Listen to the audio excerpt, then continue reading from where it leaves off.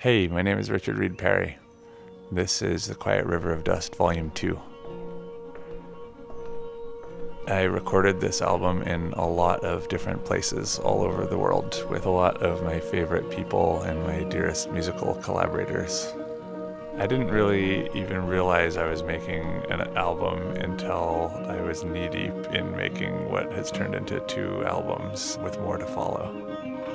With this record, I've tried to create a real place that people can sink into and hopefully lose themselves in the way that I lost myself in it while I was making it. I'd hope that this record feels a bit like a refuge from the concrete and the daily life of the city around us and feels like a place that's sort of green and full of water and giant trees and memories float by on the wind, and you can hear songs coming out of old temples and the mouths of caves.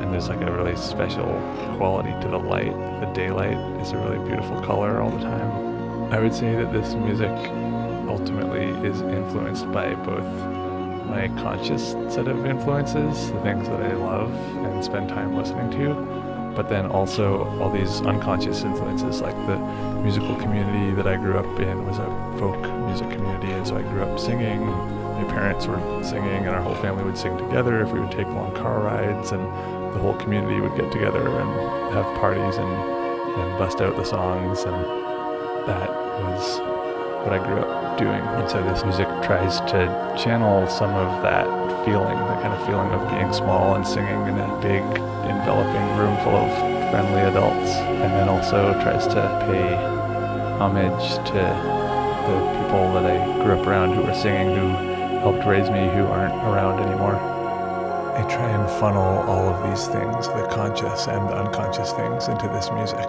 and weave it all into a sound world that you can float in and disappear into.